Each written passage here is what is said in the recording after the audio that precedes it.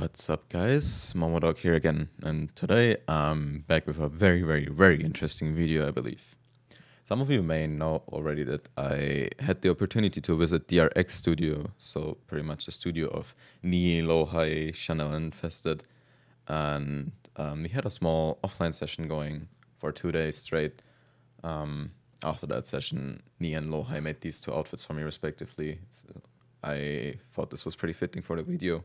And during these 2 days at DRX Studio, I learned a lot. Now, learning a lot is not the same as being able to implement it immediately, but I want to talk about what kind of stuff I learned, especially overall while playing in Korea, and I want to go over some advice that I got from Lohai and Nii respectively, which might be very interesting for some of you to hear.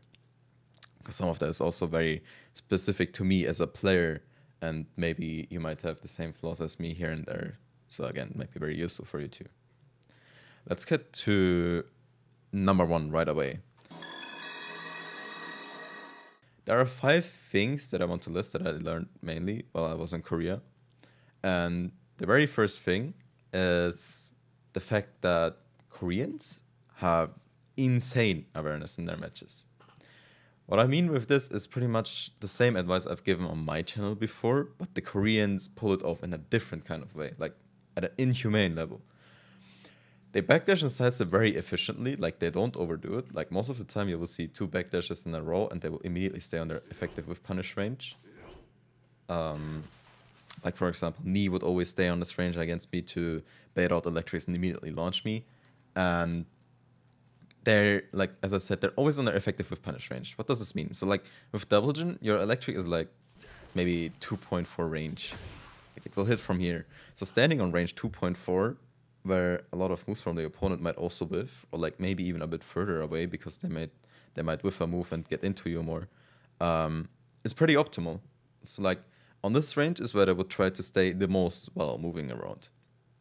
And not only do they stay on their effective whiff punish range, they're always ready for the whiff punish. Their head is always in the game. They're really focused while playing. Koreans have a different kind of focus, man. It's insane. And against Momo-Dog, for example, against him I noticed it the most. He's a very insane player. I was also at one of the offline sessions I attended when John Ding organized one. He would also always stay around range 2 with Claudio, where his hop kick connects, for example, as a whiff punish. And he would almost never drop a whiff punish. Up close, like when he was in my face, he would keep his down forward 1-2 loaded. Down forward 1-2 is Claudio's twin piston, launching mid-mid. And even when he was sidestepping randomly, he was always ready for a whiff. And this is something that I need to practice way more too. Super important that I always immediately recognize a whiff and at least try to launch it. You're not gonna get a launch on every single whiff with Double Gen because you might drop electric here and there. But the only way to practice this is by going for it. And I haven't been doing that enough lately. I need to go for proper whiff punishes way more as I did with Noctis back in Tekken 7. Some of you may know that I meant Noctis at the end of Tekken 7's lifespan, even though I started off with Double Gen. But again, always ready for the whiff. Like Momo-Dog pulled it off in that way, like the effective range on range 2, and then when sidewalking up close, he would always keep the down for 1-2 locked and loaded, no matter what it is, except maybe for jabs where he would use 1-2 as a whiff punish.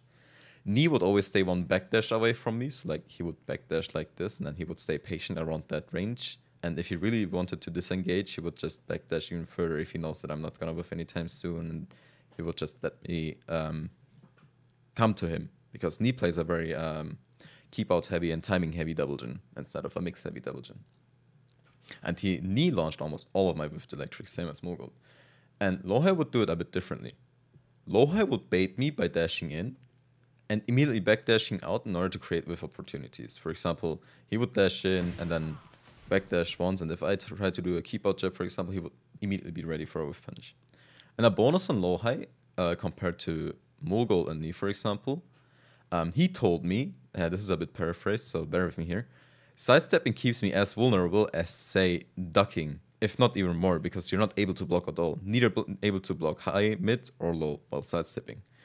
So that's why Lohai tends to step less and tends to block, duck, or backdash more, since those cover more options theoretically. Which made a lot of sense to me because I am someone who will try to sidestep a lot when I'm close in your face, because that's when sidesteps are the strongest. They will cover the most distance. Like, check how fast I get around double gen here.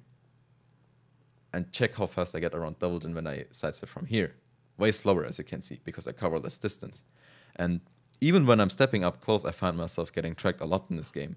And, well, the way to avoid that is by either blocking or ducking, depending on what the move is. And maybe even if they don't have a lot of range, to just backdash it properly. As I said before, a single backdash can go a long way.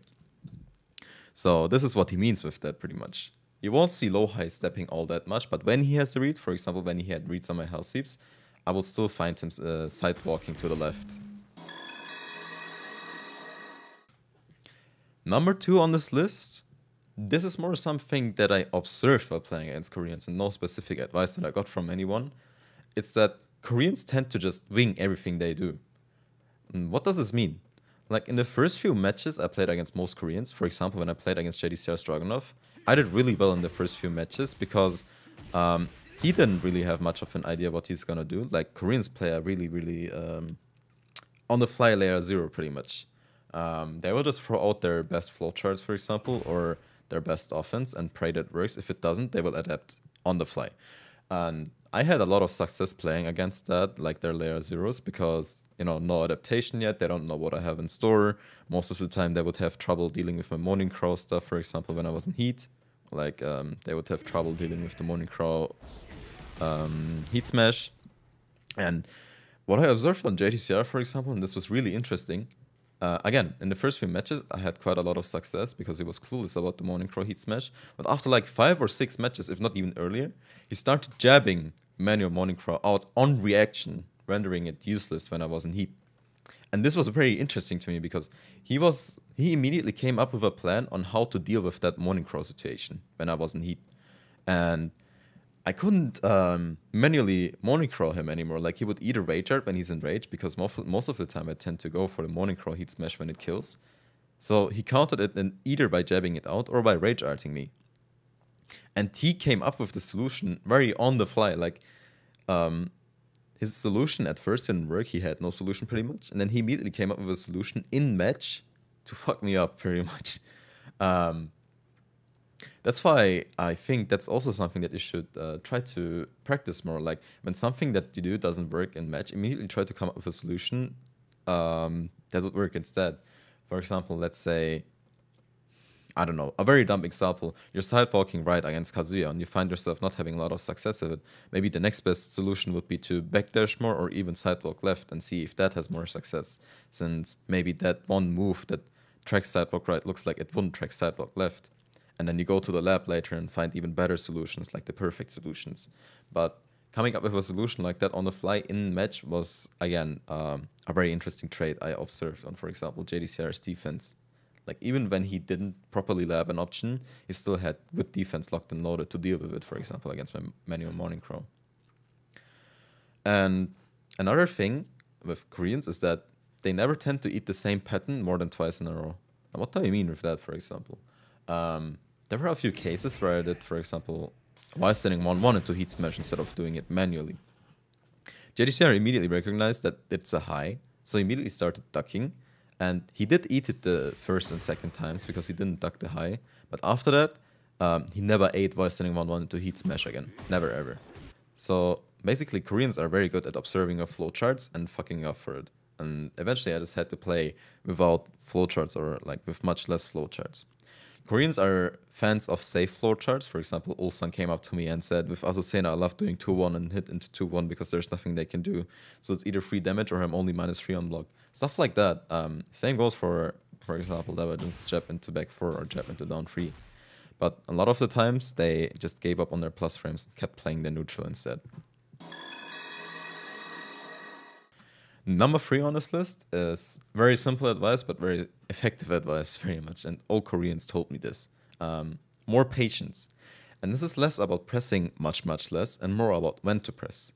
For example, you've probably seen Knee and JDCR play before. They're super good at placing their jabs in the neutral to keep your offense from going ham.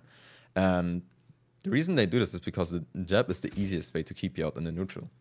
And what I did that makes me really vulnerable to these kinds of players is I tended to check a lot with either 1-1 or down 4-4, since 1-1 starts tracking really well at certain minus frames.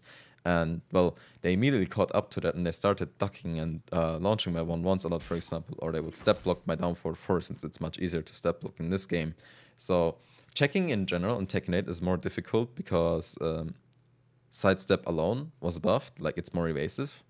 It's side walking that wasn't really touched in this game. So step blocking, for example, Ulsan would, when I played against Ulsan, I was also at his place while I was in Korea.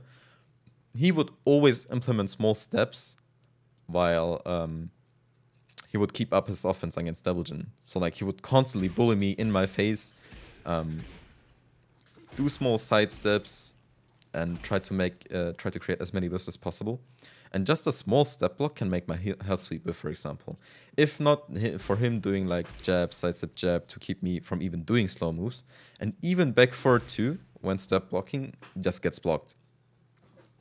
So it's this kind of stuff that makes it really difficult for me to check these kinds of players, and that's when I realized, okay, I need to run away more with Devil-Jin and try to play out the neutral more instead of trying to win interactions up close. But that's something I've said about Devil-Jin really early already, that it's one of his big flaws, that up close this character doesn't do much anymore, really.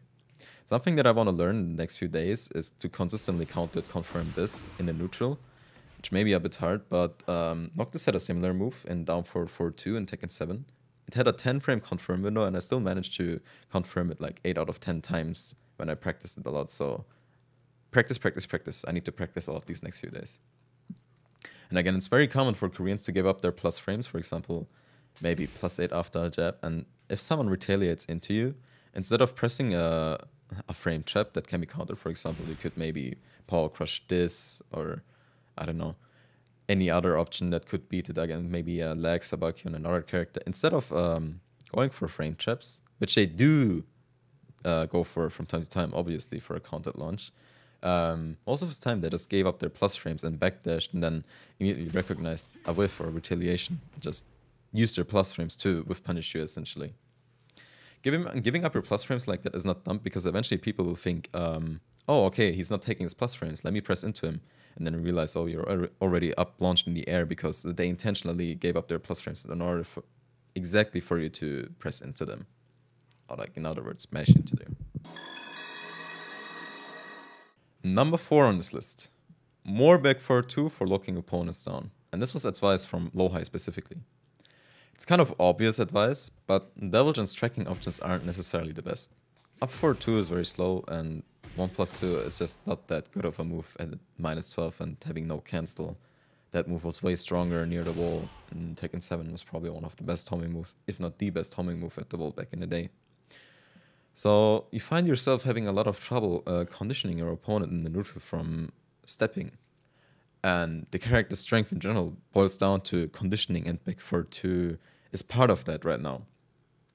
So using strong mids to condition ducking, then back forward 2 to condition them from stepping is the main way to build up Hell Sweep mind games, pretty much. Not only is back forward 2 around the same speed as Hell Sweep in the neutral, you got like back neutral forward, so if done properly it's like 17 frames, a Hell Sweep is 19 frames, so you might catch them for ducking for the sweep even, but the main point to go for this is to go for a single back forward 2 and confirm it into a back forward 2-1. You don't want to risk the -10 situation all the time with back forward 2-1 on blocks, since back forward 2-1-2 was made much easier to deal with. So the best thing to do here, as with down forward 2, is to learn how to confirm it. And I'm gonna go back to trying to confirm this a lot the next few days again. Like, a lot. I got a lot of practicing to do. If not the next few days, the next few weeks. And Korean's movement is 10 times above the level of Europe, making it super difficult to play Devil-Jin over there without risking your life with almost all buttons. Even a down forward 1 can get you launched if you place it dumbly. So less is more here. Press less buttons, but press valuable buttons. That's what I took from the advice of Lowhigh. Like, I don't have to keep checking with 1-1 necessarily, especially since they started ducking and launching me for 1-1 a lot. And instead, I should try to condition them way more with back forward 2, back forward 2-1. And once they stop like trying to sidestep my stuff 24/7, or once they start only step blocking, I can maybe start going for dash hell sweeps, or, you know, apply other kinds of mix-ups. But the main point here, again, is less is more. And the 5th point, and this is the hardest one to implement probably, but it's the most valuable advice I've gotten straight from Knee and somewhat also from Lowhigh. At the very end of my visit to the RX studios, like on the 2nd day, very late into the evening, I asked Nee for some advice that he would give me specifically, since, well, there's not much advice he would give me for the way I play Double Jin, since I do play him very optimally, but more some advice on what I'm doing wrong with the character. It's, well, to paraphrase it a bit, Nee said I'm taking the easy way out with Double Jin by mostly using 1-1 as my high option. And 1-1 is super susceptible to getting ducked and launched, or step to the right and then launched. But most of the time, the Koreans would just stay ducked. They would dash in my face and then duck for the potential 1-1 keep out. And here is where the patient electric, as Nee says, comes into play a lot. Either replace the 1-1 with a single jab or the patient electric. And what does this mean? The opponent will keep trying to anticipate the electric, like they will dash into you, they will duck in your face, and the more you wait, like the more you let them come to you, and the more you wait, the more likely it is that they become impatient at some point and run into your electric. So what happened against Nee a lot, for example, is I would dash in his face, I would hard duck, and I see, okay, there's no electric, I dash in, bam, I'm launched, I'm in the air. Because he waited specifically for me to try and counter it. So what I'd have to do is instead is stay ducked even longer, or duck and dash duck again, which leaves me super susceptible, because by that time I will just react to the opponent constantly ducking in my face. Just a dash into duck is not really something you can react to as the defender, but you know, staying ducked or ducking and then ducking again, this is where stuff becomes really stupid. So that's why the patient electric, as Nee says, becomes super strong, because again, the more you try to anticipate the electric, and the less it just comes out on the timing you're anticipating, the stronger it becomes, because eventually you will be in the air anyway, because you will mess up your timing on trying to counterplay the electric eventually. And what Nee also did sometimes was he would step with me, like he would see me sidewalking to the left, and he would do sidestep electric himself to like step with me and then track me instead of going for a dash electric, for example. So like a sidestep left electric would track me even better than a dash electric sometimes. If you get hit in the process of trying to anticipate the right electric timing, that's no problem. You either increase your speed on the timing, or like in general you just adapt, or you just try to deal with whatever is coming at you first, like whatever they're trying to throw at you for trying to counter the electric first before going for electrics again. Some characters, for example, have really strong high crushing moves, or like high crushing launchers even. That's when you want to start dealing with those moves first until they stop using them as much before you try going for electrics in your game plan again. These were pretty much the 5 things, or like the most important things I learned while in Korea, and implementing this will take months, I can guarantee you. So like the next few weeks and months, you'll see me lose a lot simply because I'm trying to implement these things way more. So if you want to follow me on my journey of sucking and losing in rank because I'm trying to implement new ways of playing this character, feel free to follow me on Twitch, and I will try to stream more regularly since I'm back in Germany now. And a small bonus that I noticed was a huge flaw of mine while in Korea. When I don't practice throw breaking and whiff punishment regularly before every session, for example, electric from movement and similar things, I become super rusty at doing that. So like electric from movement, I just didn't manage to do at all. My throw breaking was super iffy simply because I didn't manage to practice it before every session. I had no PC available at all times in Korea, so my time was very limited when playing. I didn't really have time to practice prior. So something that I'm also going to implement more the next few weeks, months, you name it, is before every session I will try to practice throw breaking and with punishing from movement way more, again, at the very least. This pretty much sums up everything I learned in Korea. Well, not everything. I learned much more than this, but this is the most important stuff that I learned. That is the most relevant for my character, and maybe even to you guys if you feel stuck in one of these areas, or maybe even in all of them like me. I hope you learned a lot from this, because I sure did. Like, my trip to Korea was invaluable. I think I learned a lot, but again, implementing everything will be a month-long process, so this is gonna take quite a while. Hope you enjoyed the video. I'm pretty sure this is very interesting to many of you. Peace out. I'll be back with another video soon, very likely with the analysis videos on my matches against Nee and Lohai.